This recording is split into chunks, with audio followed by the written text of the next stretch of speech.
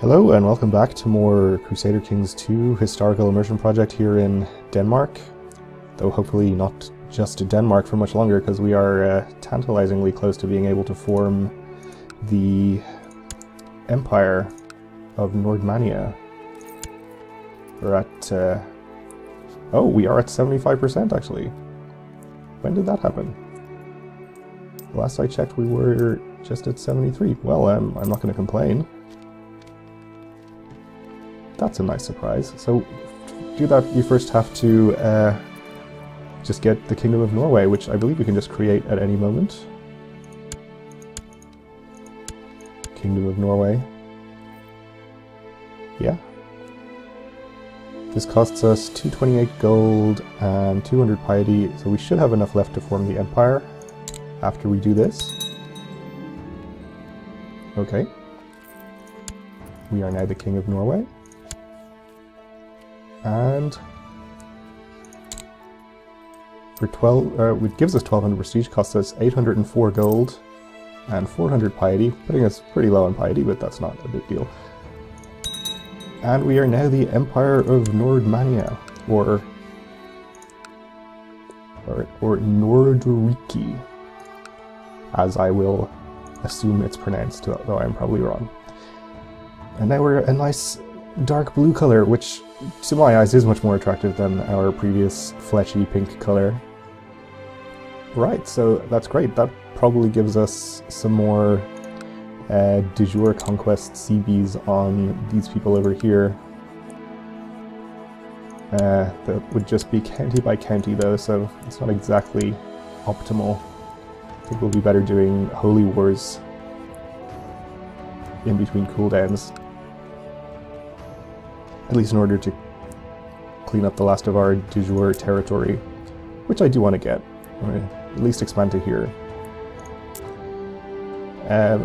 After that, I'm not sure what the future of this series is. I don't really want to go on a huge map painting spree and get all of Europe under my control, because things get a bit boring, I think, in that kind of playstyle. But I do want to at least have a few good fights against the Carlings, if nothing else. Maybe what we'll do is conquer some of these Carling kingdoms and set them up as, you know, independent Norse kingdoms, so that when we can eventually call a Great Holy War, there'll be other people to join with us. Maybe even do that with members of our dynasty, so we can spread our own name across the map like the Carlings have. Anyway, that's for the future. For now, let's unpause and see what we're doing here. Oh, my family is still in hiding. Let's pull them out of hiding. Prisoners. Do we have any high-value prisoners? We have a count who is a kinsman of mine. Oh, are you the former Jarl of over here that we took your title, I think? Yeah, okay. I think you can stay in prison. Oh, I love this Empire icon as well, with the, I don't know, dragons, I guess. Very cool. And of course we have our purple character border, which is very important. Right, also, another thing we could probably do, I haven't looked at in a while, is get some more retinues. We can get a few more. I think some more skirmish retinue at this point. Just the one, okay. We'll park them all in there. Being an emperor has also given us one extra domain limit, which is nice. If we're going to keep these two duchies, we are going to want to eventually revoke these, probably, and keep those. Okay. And we can do more upgrading. Sure. Get more heavy infantry. Seems good.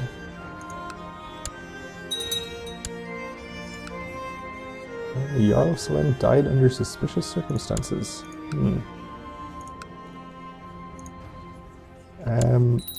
Let's also Oh, vassal inheritance warning. Let's also go on a grand hunt. Why not? It's kind of pointless and dangerous, but you know, those fun things in life are pointless and dangerous.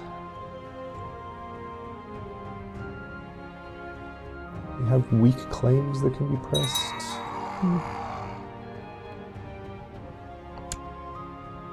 Somebody was sacrificed to the pagan gods.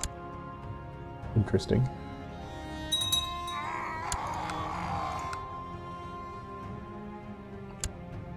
So we'll wait for this hunt, and then maybe we'll do a holy war over here. Which is going to be a whole annoying ordeal because of all this Arctic land over here that is going to cause us terrible attrition all the time. Arctic. This guy, former king of Svyathyad, I believe, is now known as the Accursed. Okay. Well, we did steal his kingdom. I can see why he would maybe consider himself unlucky. Maybe my wife is pregnant again. Actually, that reminds me, now that we have the succession all sorted out and we're primogeniture and everything, there's pretty much no disadvantage to taking a bunch of concubines and having as many children as we possibly can. So, let's first of all check out who is in our dungeon that might be a good concubine. 29, 51, 39, 44, 41, yeah, there's a 25-year-old. Sure, we'll take you as a concubine.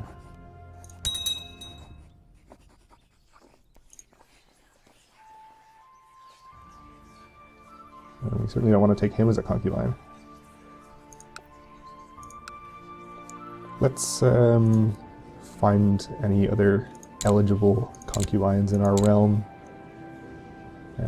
Don't think it matters if they're in prison. Not married, not a ruler. Don't really mind their culture and religion. Yes, an adult.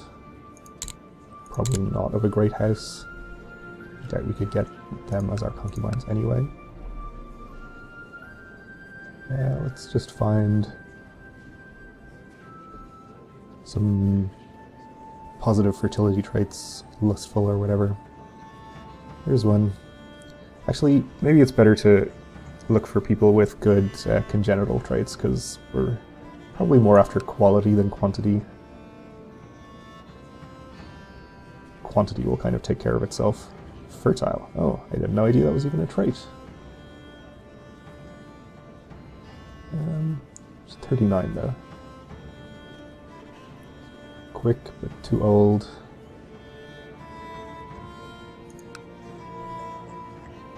Strong 20-year-old and lustful. Okay, well you're pretty much perfect. We can't take you as concubine. I think we have to talk to your liege. Your name Ingfrid. No, we can't take her as concubine.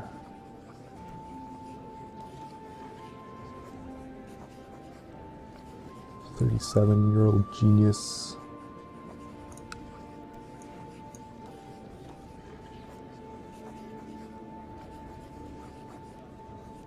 Calm voice.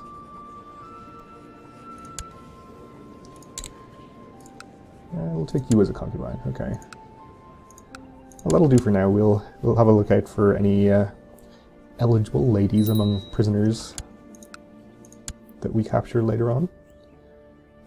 This is my bastard son, my strong bastard.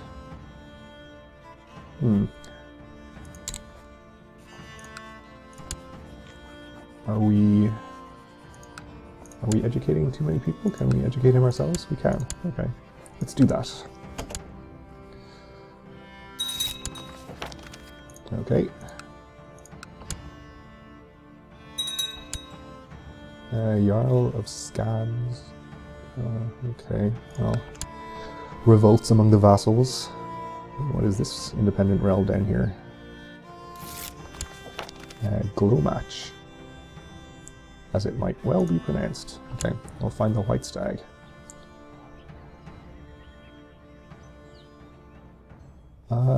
Is this... no, Great Moravia is over here. Having a bit of a problem.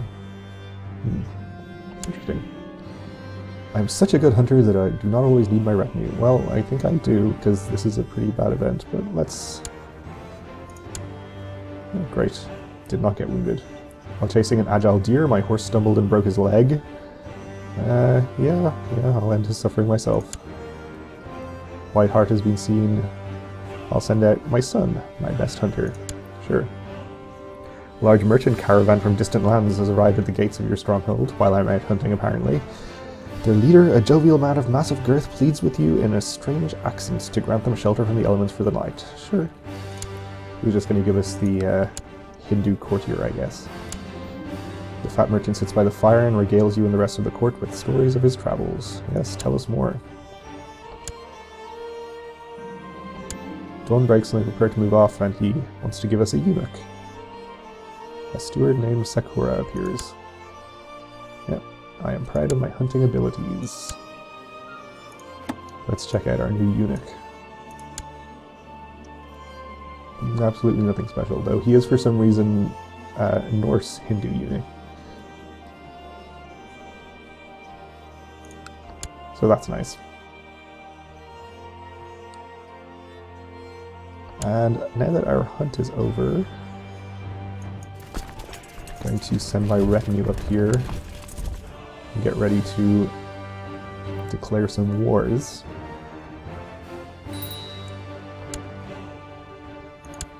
Oh, but before that, oh, not plot, we're looking for a great blot. Yes, I can hardly wait.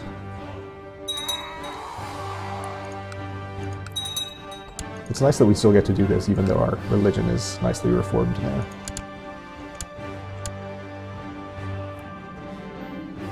Linda, we offer you this sacrifice.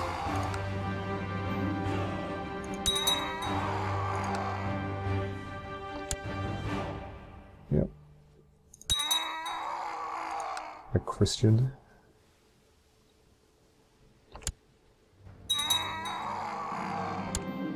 Oh, somebody died in our dungeons. Probably out of despair from all her fellow prisoners being sacrificed to our pagan gods. Yep, let the celebrations begin. Everyone likes me. Hooray. Oh, you, Thorbjorn. What a jerk. Conversing with another guest when loud screams of passion interrupt. Ivar, good god. By Tyr. Okay. Majority of the population of Hordaland has been converted. Excellent. Heard any good rumors lately? Asks one of your courtiers while you two engage in idle conversation one day. I've heard others say the same. Makes no sense, but okay. I ate a muddied crab the other day. I do not spread rumors, I create them.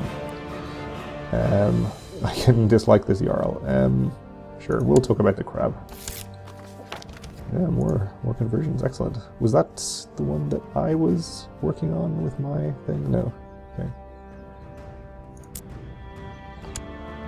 We're spreading our religion pretty well down here.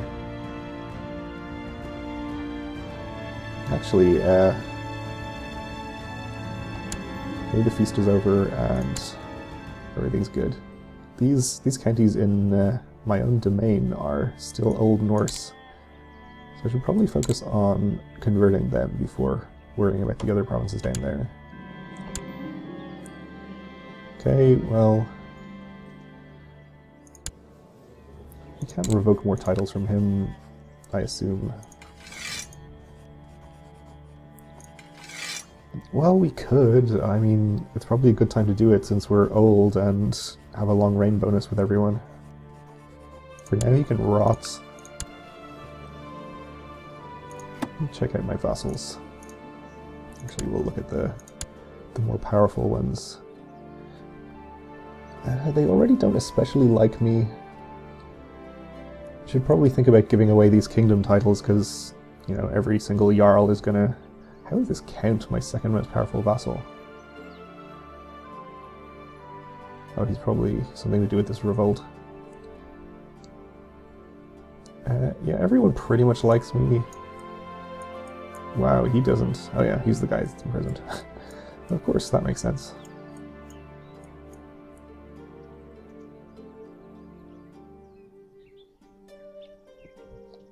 He's envious and desires my kingdom. Yeah, I probably will give away Norway and Sweden. I don't really mind having powerful king vassals. And having two of them, especially, they kind of balance each other out. Like, they both have to simultaneously dislike you for it to be a big problem. Maybe we won't do that just yet, though. We'll wait until we die, probably, and maybe use it to smooth out the succession a bit. Other than that, though, I think maybe revoking a couple of counties, if it looks like we're about to die soon, might be a good idea. Then we immediately lose the tyranny because we become a new character.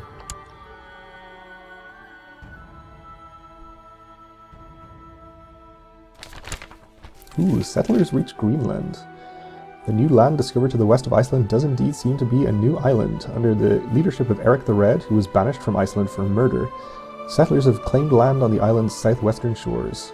To attract more colonists, Eric has cleverly decided on the promising name of Greenland for this untamed virgin land. The new colony has already started exporting walrus ivory, seal blubber, and furs to Iceland and beyond. Apart from the brave Norse settlers, Greenland so far seems to be devoid of human life. Greenland, is it? Cool. The crickets are chirping and singing quite loudly tonight, more so than usual. This is a rather odd occurrence. Maybe it's a bad omen, like another comet, or perhaps it is a good one.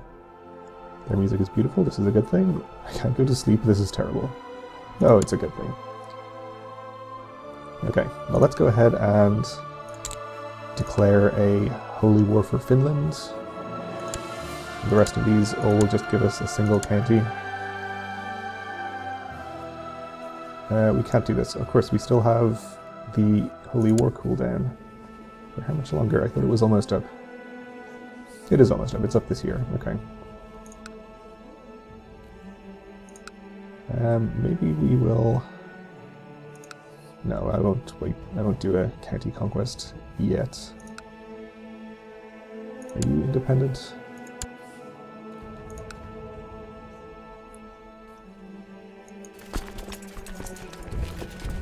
You're not independent, but... Well, actually, how much land do you have?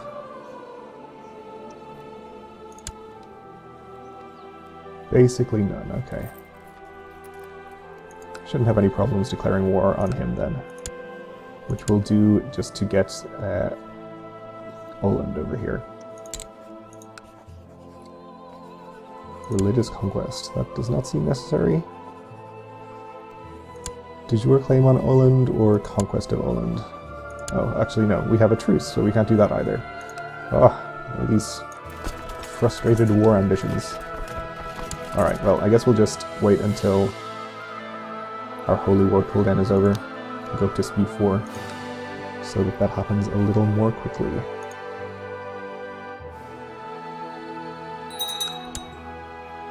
Low clergy obligations, okay. One children lack a garden. Lack a guardian.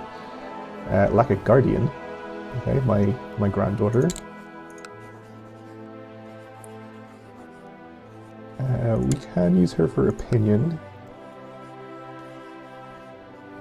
Perhaps with this guy who was kind of unhappy with us. Oh, we have a daughter. No special traits. That's nice. My son is a charitable little rascal who just gave his newest toy to the smith's son. Oh, that's okay. You can be charitable.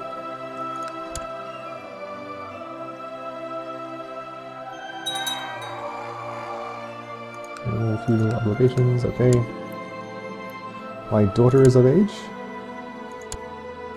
And my son is of age. Okay.